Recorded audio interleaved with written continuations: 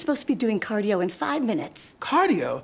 The erotic magician I dated in the early 2000s? This was very well received, and clearly I loved it. But were you ever worried that people wouldn't get the choose your own adventure style? And were you ever confused by the alternate outcomes? Oh my God. I was confused with the whole damn thing.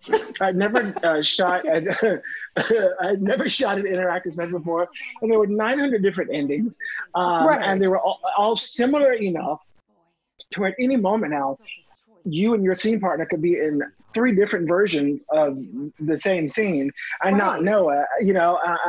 But you know, a lot of people don't give the script supervisor enough credit, and her name escapes me. I think it was Mary, but this woman was the glue. She and Claire Scanlon, I believe is her name, who directed it, held it together and reminded us of where we were in the story. But it was not easy, and it was very hot last summer. Was it last summer when we filmed that? Yeah, it was hot last summer. Yeah, it was really, really warm, and most of this movie took place outdoors, and Ellie was pregnant. So it was not easy. It was fun, though, but it wasn't easy.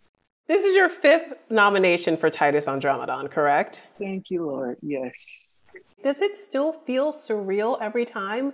It never goes lost on me, my good fortune. It is a result of now being aware of how much representation matters. And I didn't have a me. The brave souls that were there, that were of color and that were gay and living their life openly, I was shielded from it because I grew up in the church. So when I got my first nomination, it reminded me of watching Barack Obama receive the Democratic nomination. Yes. It wasn't until I saw him receive the nomination that I realized that I had been living my life obliging to the glass ceiling. It was literally the sight of the man that sort of broke a seal inside me, and it was a domino effect, and things started to chip away, and generational curses just came falling down. So when I got that first nomination, I realized what a profound moment it was in the history of our people and the history of people of color who are also the LGBTQ plus community. And this most recent one struck differently because of the national unrest and, you know, realizing just how far we have not come, and how all these problems have always been here, but most of them have been lying dormant.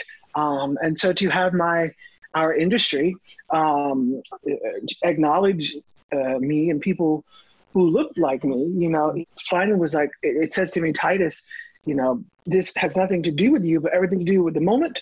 And to those who are coming beneath you through the ranks, who are looking to this moment and at this moment as a source of hope and motivation to dare and deign to ask for more and to dream for more, and not just dream it and ask it, but to actually be able to achieve it, because it is possible.